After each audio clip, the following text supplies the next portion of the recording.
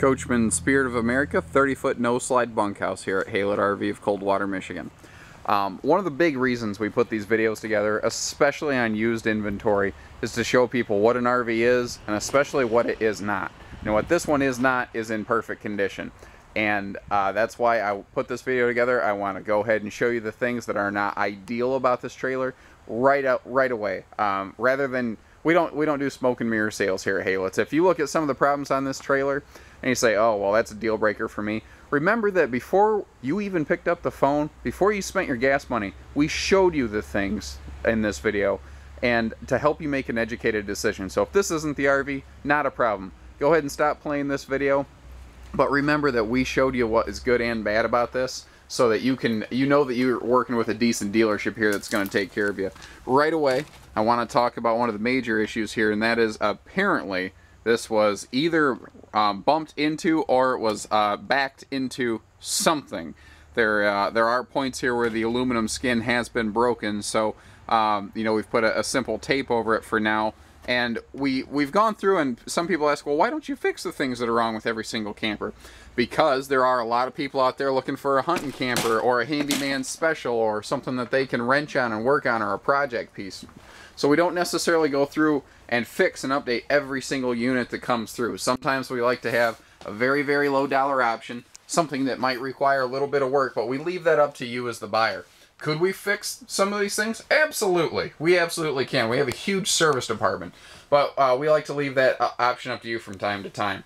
Now, I think related to that, the puncture in the sidewall is the fact that next to both sides of the bed, there has been a little bit of water in the floor. And you can see here, the linoleum actually did cold crack a little bit. It did get cold enough that that linoleum split.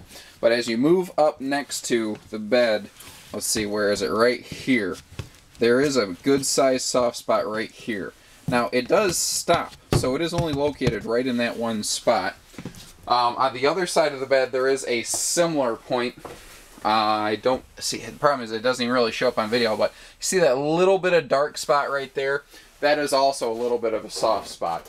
So again, remember, yeah, you know, these are not ideal things. We're not really excited to show you these types of things on a trailer, but we do that so you can make an educated decision. If you follow this black coax line, someone had basically run an additional coax jumper, just a slave wire effectively up here, so they could run a second television up here in the bedroom space. It's a very, you know, price effective way to accomplish that, you know, without necessarily digging into your roof structure. Lots of good storage in this camper, I will say that for it. A lot of floor plans like this do not have the full cabinets extending all the way up here to the bedroom. They'll give you this first cabinet by the microwave, and then they generally delete these other two, so it's nice to see that. Now, this is extra tall, too. This is 81 inches tall inside instead of 78.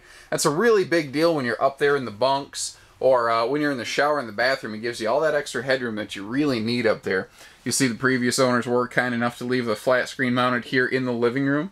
Your dinette that we're looking at and the sofa that's directly behind us at this moment in time they're both sleepers. They can both fold down. You have what's called a Jack and Jill set up here, where you have a double-sized lower bunk, single upper bunk with the extra wardrobe space there. You see that it looks like they had, I'm not exactly what transpired here. Really don't know what that would be, because it looks like just some extra wiring that's kind of screwed to the wall. So I don't know if they use that for a curtain, maybe. I'm not exactly sure what the purpose is.